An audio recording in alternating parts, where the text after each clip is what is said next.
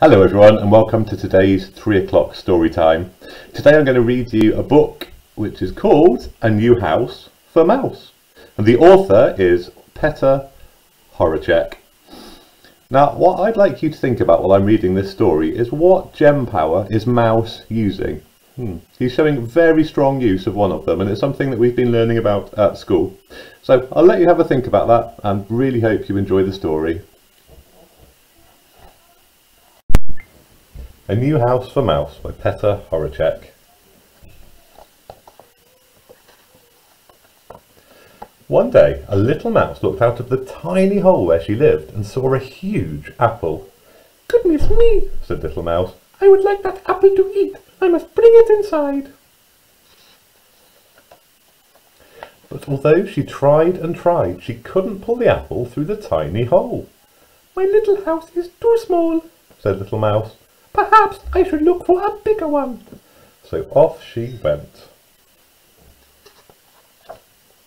"Looking for a new house makes you hungry," said Little Mouse, as she took a few bites of the juicy apple. Then she spotted a hole that was a little bigger than hers. "This looks just right," she said, as she peered inside.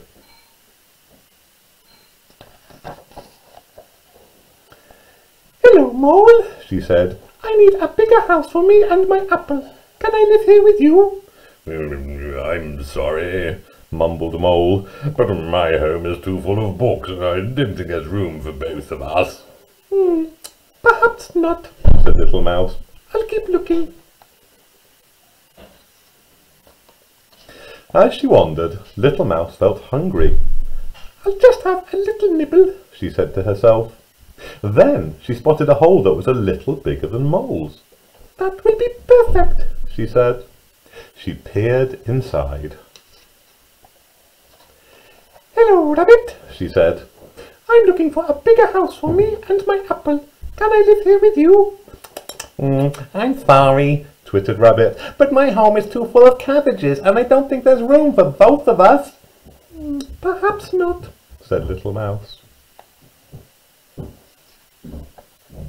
She set off again, but she was still hungry, so she nibbled on the apple as she went. Then she spotted another hole that was a little bigger than Rabbit's. "That will be just right," she said. She peered inside. "Hello, Badger," she said. "I am looking for a bigger house for me and my apple. Can I come and live with you?" "I'm sorry," barked Badger, "but I stretch out all day on my cushions, snoring a lot, and I don't think there's room for both of us." "Perhaps not," said Little Mouse, feeling rather tired and still hungry. That evening she came across an enormous hole.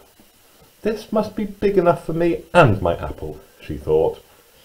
"Hello, is anybody there?" she shouted. "Hello, Little Mouse," growled Huge Bear. "Why don't you come and live here with me?" "No, thank you," squeaked Little Mouse. "I think the cave is a bit too small for you and me and my apple." And off she ran. Little Mouse was tired now, but putting the apple seemed easier. Suddenly she saw a tiny hole. "That looks perfect," she squeaked. "I wonder who lives here." She peered inside. There was no one at home.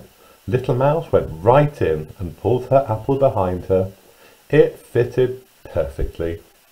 "I knew I would find somewhere just right for me and my apple," she said, and she climbed into her own bed and fell fast asleep. The end.